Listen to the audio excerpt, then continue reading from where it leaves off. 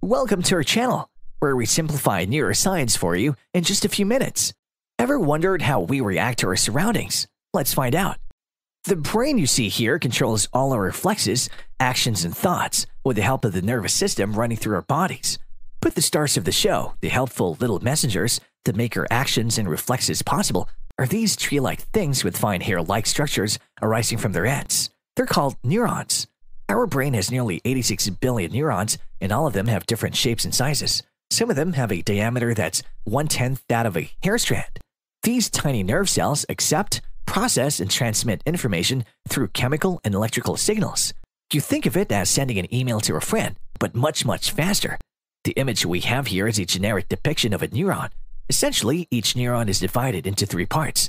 This part, which kind of looks like the branches or roots of the tree, are called dendrites. The dendrites or receptors receive signals from other neurons in the form of chemicals called neurotransmitters.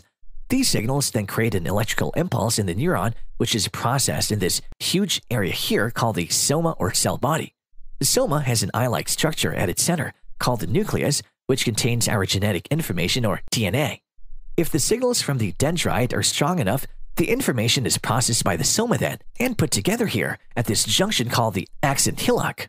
The axon is like an electric cable. Its only job is to transmit the signal, which is now called the action potential. The signal travels down the axon, which is covered with an insulating substance called the myelin, which keeps the action potential from degrading. The axons can be quite long. Some of them are even several feet long.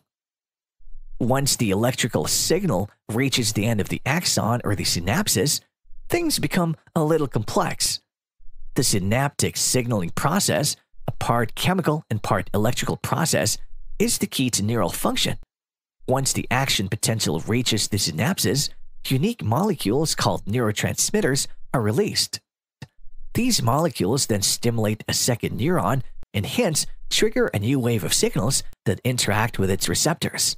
So every time we do so much as lift a finger, hundreds of signals are exchanged between several neurons to complete the action. How fast does all this happen?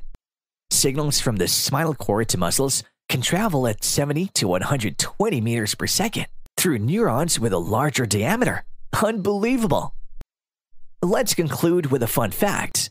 Neurons are the oldest and longest cells in our bodies, which means that as opposed to other cells, most of them aren't replaced when they die. If you enjoyed the video, smash the thumbs up button, click on subscribe, and hit the notification bell to catch our next episode.